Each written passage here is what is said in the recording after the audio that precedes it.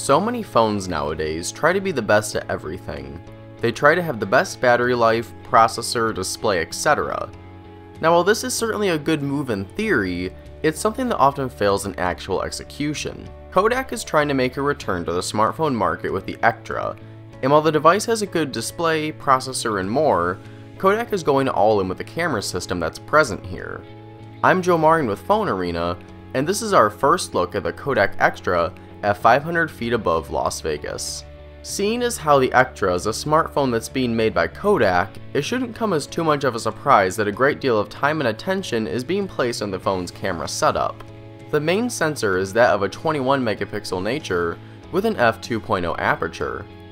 Phase detection, autofocus, and optical image stabilization are here as well, in addition to support for 4K video recording. The tech is certainly there for potentially great shots, but Kodak went a couple steps further to ensure that your experience while taking photos on the Ektra is as enjoyable as possible.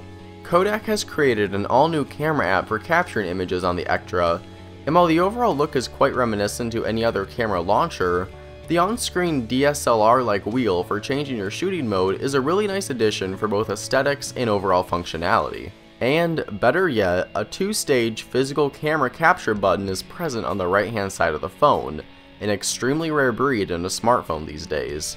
The overall design of the Kodak Ektra is perhaps one of the best ones we've seen for a camera-first smartphone like this, and while the overall footprint of the handset is certainly a bit larger than the likes of an iPhone or Galaxy flagship, it's still a great looking phone. A flat metal frame keeps the Ektra feeling nice and sturdy, and the black textured back makes the Kodak handset stand out from the sea of all metal smartphones that are currently on the market.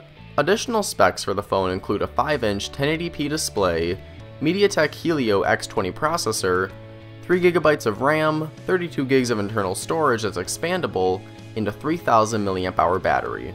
All of these specifications are important, and while we'll dive a bit deeper into them in our full review of the phone later this year, our initial hands-on time with the Ektra helped cue us into the fact that Kodak is thinking of this with the camera first and everything else second. We'll see how that gamble pays off when Kodak releases the Ektra in the United States in April for the cost of $549 unlocked. While we weren't blown away with the photos we managed to capture on the Ektra while cruising in the high roller in Las Vegas, we will say that the camera system here is promising and that we can't wait to try it out even more when it comes time to do the full review.